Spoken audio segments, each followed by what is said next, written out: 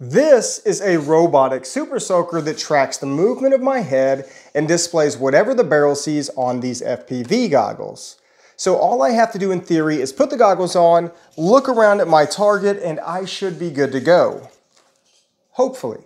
And this is my attempt to modernize the Super Soaker. You see, it all started when I read the Kickstarter campaign of a product called the Spyro 1, and they claimed that their product was what it should be like in 2018, but I got to thinking, in modern times, it's all about drones and robots. We don't actually manually do this stuff anymore, right? So that's the approach we're gonna take here. Now let's go see how this thing is made, the electronics that it uses to make it possible, and how effective it is against the mightiest of foes. We're also going to test if it's simple enough and intuitive enough for a 4-year-old to accurately use.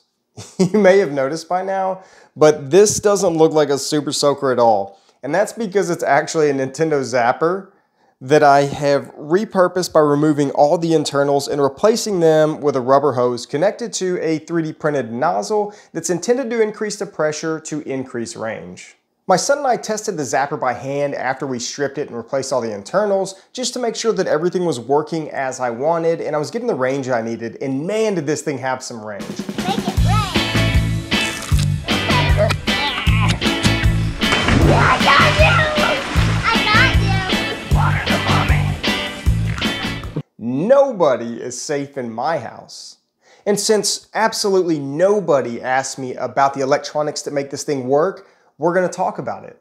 It starts with the repurposed Zapper that's mounted to a pan-tilt servo assembly that is controlled by this radio receiver. The receiver gets commands from this transmitter that's actually being controlled by the head tracking unit, which is normally mounted to my FPV goggles. The head tracker has an inertial measurement unit that senses movement in 3 axes and sends signal through the radio equipment to control the servos on the pan-tilt assembly. And these goggles are wirelessly connected to the camera on the front of the Zapper, so I see exactly what it sees. When I finally had all the electronics hooked up, I did a test run to see if they worked as I expected, and judging by this creepy smile on my face, yeah, I'd say they worked. Lastly, to get this thing to spray, I've stuffed a big pump in the box and plumbed it directly to the Zapper. The pump is powered by a 12-volt battery, which is turned on and off by a servo.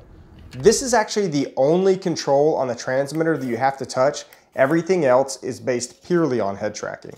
And this was also supposed to be controlled by one of these electronic switches, but after 4 of them failed in a row, I had to go the old school route and literally flick the switch with a servo. When it's all packed away, it's actually extremely portable, as you can see while I set up for testing.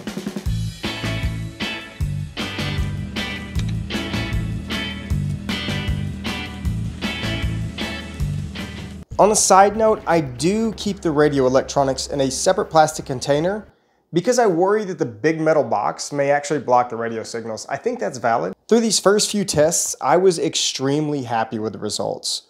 We already knew the range was great, so I was mostly testing coverage and ease of use. It's literally as simple as looking at what you want to hit, and I could do all this from the comfort of my living room while my opponents are baking in the sun. At this point, we are ready for a live action test, so I brought out my favorite Super Soaker Challenger.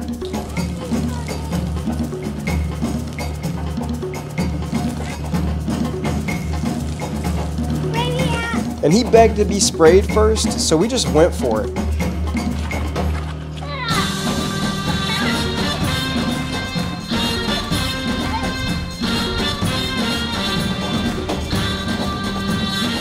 But of course, no matter how much he liked it, Mom was there to swoop in and give him an unfair advantage.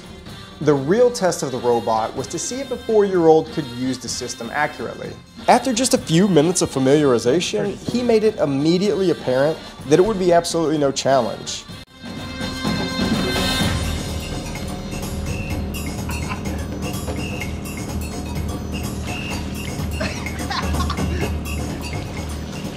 But it also brought out a weakness in the design that I hadn't really thought of, and that's that wildly erratic head movements that a normal adult would never make will throw the camera right off the barrel.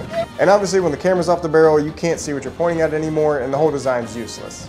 But it's nothing that a little bit of hot glue and tape can't fix, and we are back to the party.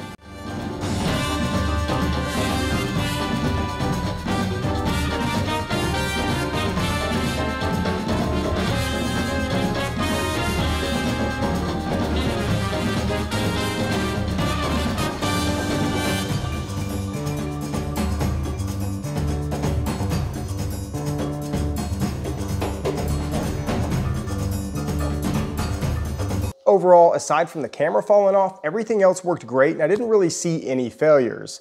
And maybe that's because the pan tilt assembly is actually a kit from Servo City. The servos are all scavenged from my wrecked and destroyed RC cars, and the goggles, head tracker, and camera are all from Fat Shark, so they all work together pretty well. So let's go all the way back to the Kickstarter campaign that convinced me to go along this modernization route, and let's start to compare how everything stacks up. My design is robotic and automatically head tracking, so you only have to look at what you want to hit. That's already awesome, but electronic super soakers have already been around forever. They're really not anything new, and even at that, they were really never that much better than the original super soakers that you just pumped and sprayed all over the place. With the robot, you can also sit comfortably in the air conditioning on a couch and still pretty much cover the entire pool without ever having to lift a finger. With the Spira, if you want to spray your partner in the back, you have to be physically present to do it. That's something I will never have to worry about. It's so simple to use that even my 4-year-old was able to hit the targets he was going for without any major problems, and I was able to track moving targets like this RC car, and I didn't expect to be able to do that, and obviously if I can do that, I can track my son swimming across the pool. It also gave me a chance to rekindle the fun of a Nintendo Zapper, which hasn't been useful for a long time, and googly eyes. Who doesn't love googly eyes? I had to throw them in here. So in my professional and totally unbiased opinion, of course I won. Overall, if I were to change anything though, it would be servos, because these aren't quite strong enough to hold it stable under quick movements. You can see that the line of sight is bouncing all over the place. If you're wondering what practical application this technology actually has, that's a really easy one to answer actually. This is for a camera setup so I can look around when this pan tilt assembly is mounted to an RC car. It's the same sort of technology in my DJI goggles for my drone, so I can look around without commanding a drone movement. Cat's ruining my filming. But controlling a robotic water gun with your head is obviously way more fun. That's really all there is to this one. It was a pretty simple project. I hope you enjoyed it. If you have any questions or comments, please feel free to reach out and let me know what you think. Thanks for watching.